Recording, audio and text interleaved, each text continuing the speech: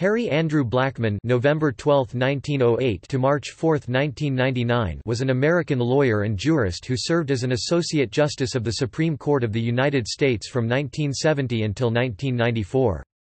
Appointed by Republican President Richard Nixon, Blackmun ultimately became one of the most liberal justices on the court.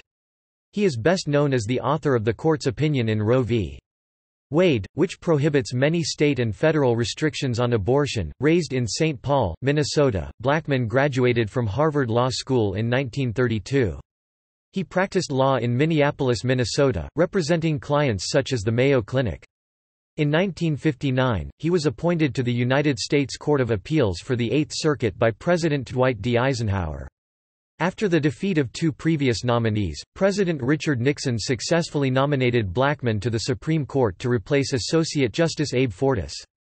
Blackmun and his close friend, conservative Chief Justice Warren Burger, were often referred to as the Minnesota Twins, but Blackmun drifted away from Burger during their tenure on the court.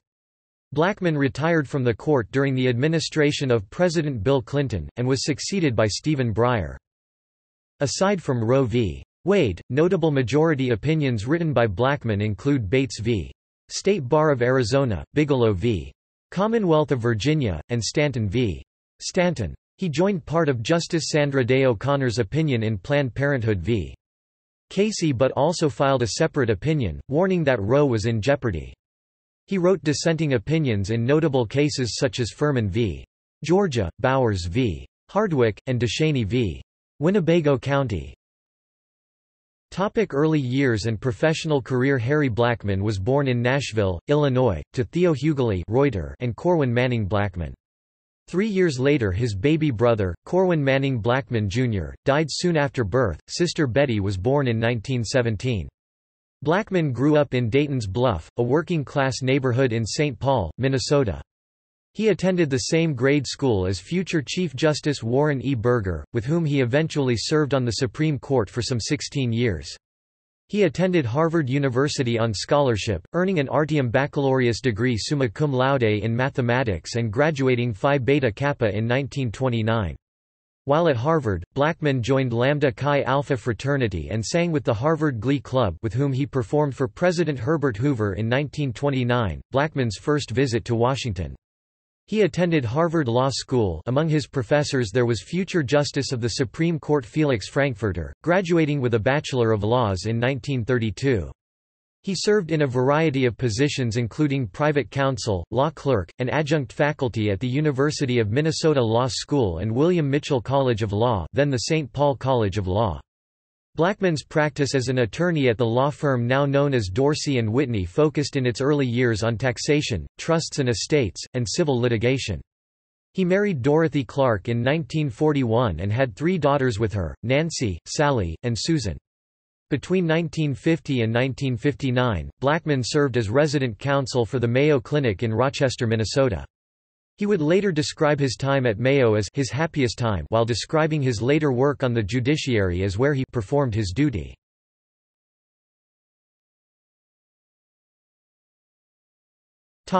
Court of Appeals service. In the late 1950s, Blackmun's close friend Warren E. Burger, then an appellate judge on the United States Court of Appeals for the District of Columbia Circuit, repeatedly encouraged Blackmun to seek a judgeship. Judge John B. Sanborn Jr. of the Eighth Circuit, whom Blackmun had clerked for after graduating from Harvard, told Blackmun of his plans to assume senior status. He said that he would suggest Blackmun's name to the Eisenhower administration if Blackmun wished to succeed him. After much urging by Sanborn and Burger, Blackmun agreed to accept the nomination, duly offered by Eisenhower and members of the Justice Department.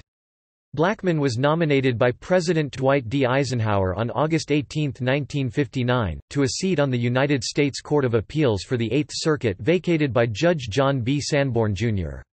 The American Bar Association Standing Committee on the Federal Judiciary gave him an extremely high rating of "exceptionally well qualified," and he was confirmed by the United States Senate on September 14, 1959, and received his commission on September 21, 1959.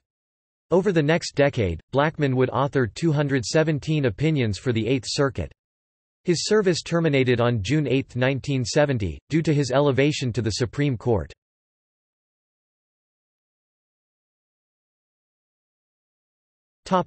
Tenure on the Supreme Court. Blackmun was nominated to the Supreme Court by President Richard Nixon on April 14, 1970, and was confirmed by the United States Senate on May 12, 1970, by a 94-0 vote. He received his commission on May 14, 1970 and took the oath of office on June 9, 1970. Blackmun was Nixon's third choice to fill the vacancy created by the resignation of Abe Fortas on May 14, 1969.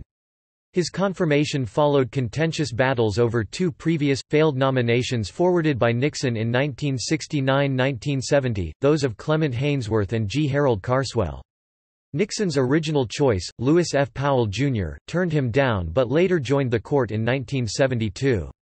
Blackmun served as Circuit Justice for the Eighth Circuit from June 9, 1970 to August 2, 1994 and for the First Circuit from August 7, 1990 to October 8, 1990.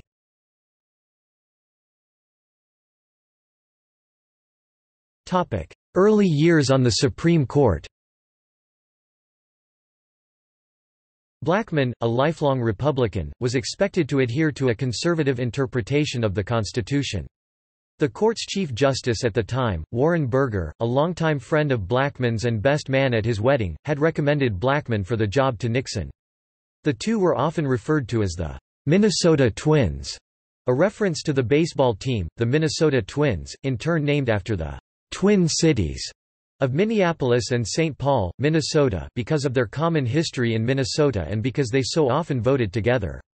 Indeed, Blackmun voted with Burger in 87.5% of the closely divided cases during his first 5 terms 1970 to 1975, and with William J. Brennan, the court's leading liberal, in only 13%. In 1972, Blackmun joined Burger and the other 2 Nixon appointees to the court in dissenting from the Furman v. Georgia decision that invalidated all capital punishment laws then in force in the United States, and in 1976, he voted to reinstate the death penalty in Gregg v. Georgia, even the mandatory death penalty statutes, although in both instances he indicated his personal opinion of its shortcomings as a policy. Blackmun, however, insisted his political opinions should have no bearing on the death penalty's constitutionality. That began to change, however, between 1975 and 1980, by which time Blackmun was joining Brennan in 54.5% of the divided cases, and Burger in 45.5%. Shortly after Blackmun dissented in Rizzo v. Good 1976, William Kunstler embraced him and welcomed him to the company of the liberals and the enlightened. During the final 5 years that Blackmun and Burger served together, Blackmun joined Brennan in 70.6% of the close cases, and Burger in only 32.4%.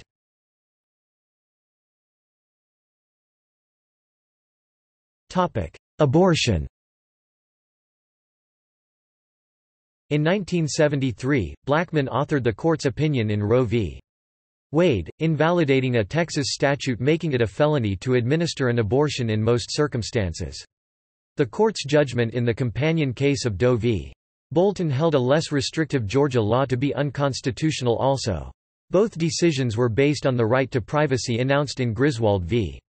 Connecticut 1965 and remain the primary basis for the constitutional right to abortion in the United States. Roe caused an immediate uproar, and Blackmun's opinion made him a target for criticism by opponents of abortion, receiving voluminous negative mail and death threats over the case. Blackmun became a passionate advocate for abortion rights, often delivering speeches and lectures promoting Roe v. Wade as essential to women's equality and criticizing Roe's critics. Defending abortion, in Thornburg v.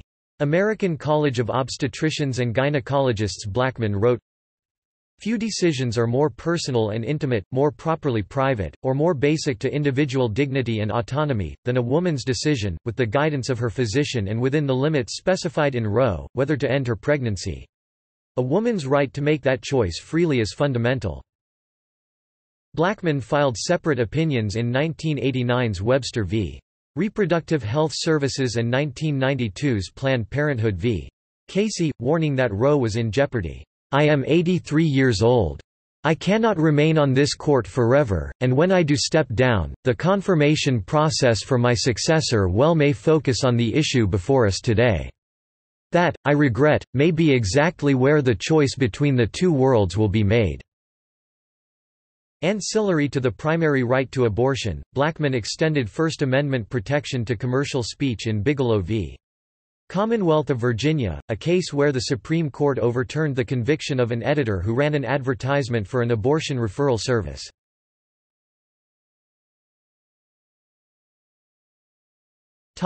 Split with Burger. After Roe, Blackmun began to drift away from the influence of Chief Justice Warren Burger to increasingly side with liberal Justice Brennan in finding constitutional protection for unenumerated individual rights. For example, Blackmun wrote a dissent to the court's opinion in 1986's Bowers v. Hardwick. The court's ruling in this case denied constitutional protection to homosexual sodomy. Burger's opinion in Bowers read, "To hold that the act of homosexual sodomy is somehow protected as a fundamental right would be to cast aside millennia of moral teaching." In his dissent, Blackmun responded by quoting Oliver Wendell Holmes, "It is revolting to have no better reason for a rule of law than that so it was laid down in the time of Henry IV. It is still more revolting if the grounds upon which it was laid down have vanished long since, and the rule simply persists from blind imitation of the past."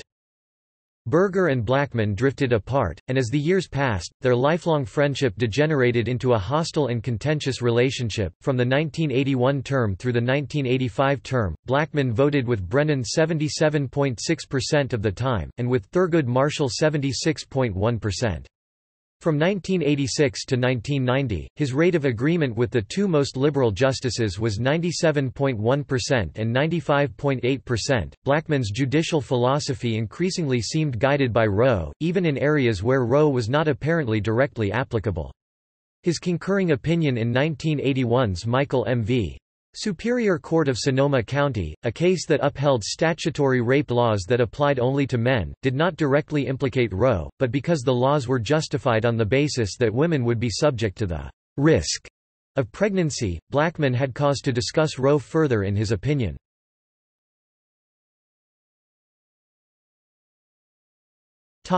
Later years on the bench. Despite his stated personal abhorrence for the death penalty in Furman v.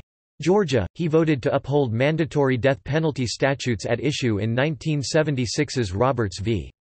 Louisiana and Woodson v. North Carolina, even though these laws would have automatically imposed the death penalty on anyone found guilty of first-degree murder.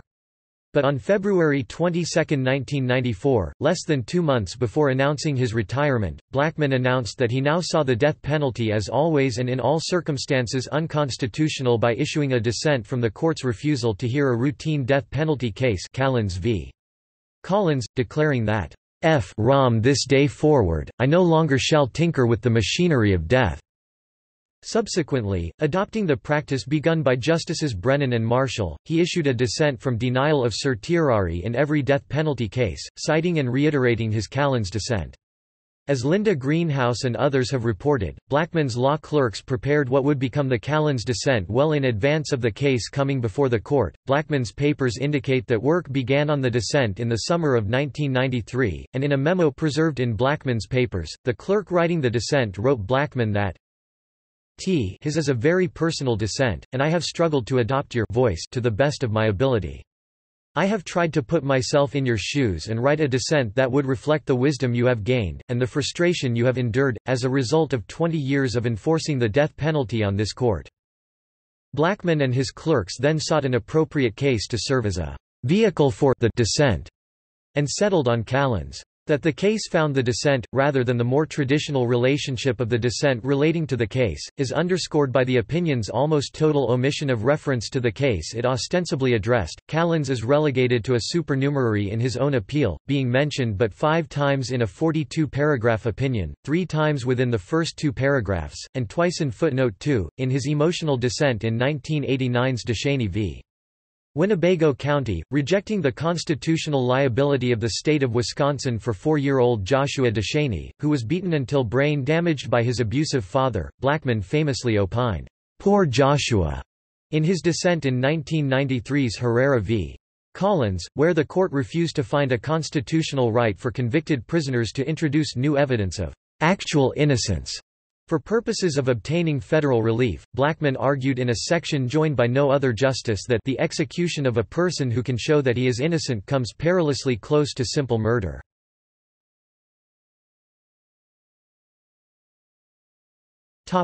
Women's rights.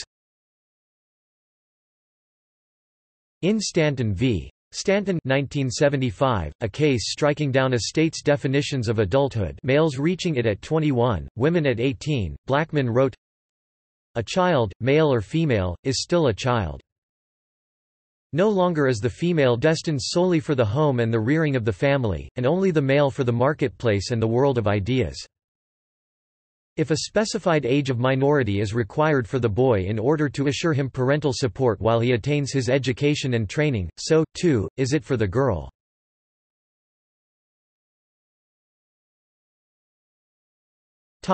Relationship with law clerks.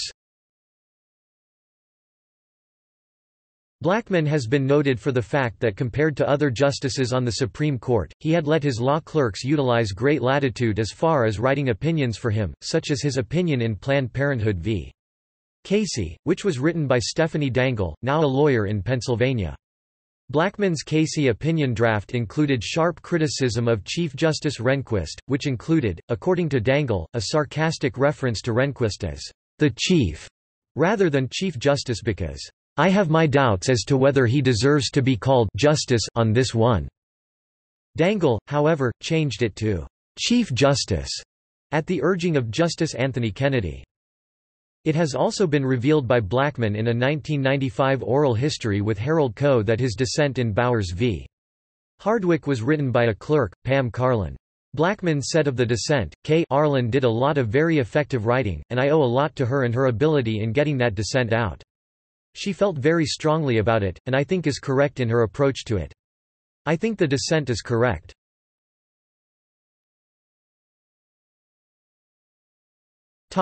Relationship with other justices. When Blackmun's papers were released at the Library of Congress, his sometimes negative notations regarding fellow Justice Clarence Thomas came to light.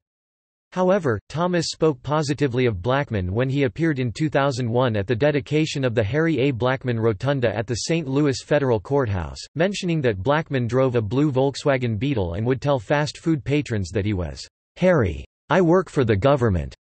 Blackmun and Justice Potter Stewart shared an obsessive following of baseball. In one oral argument on October 10, 1973, Stewart passed Blackmun a note that read, "VP. Agnew just resigned. Mets 2 Reds 0."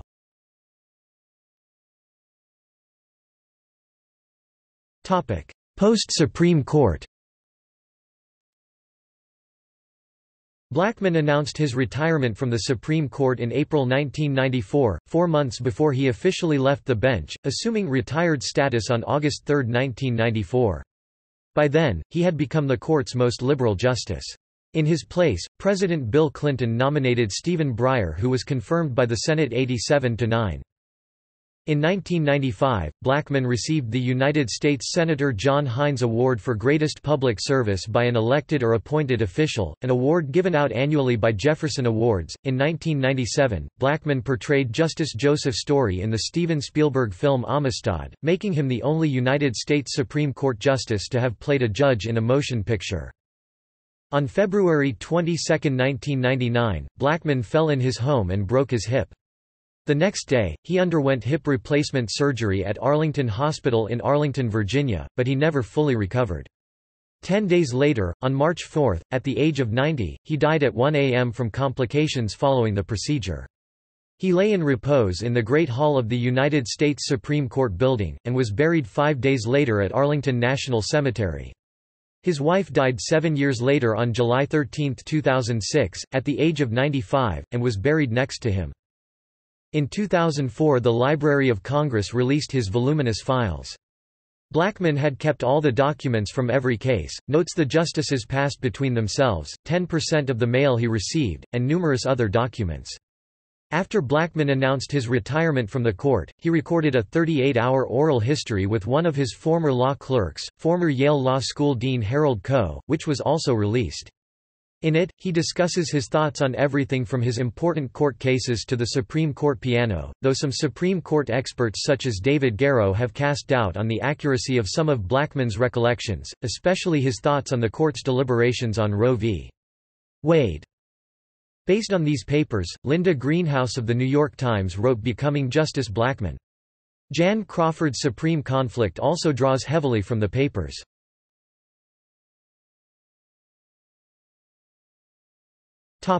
See also Footnotes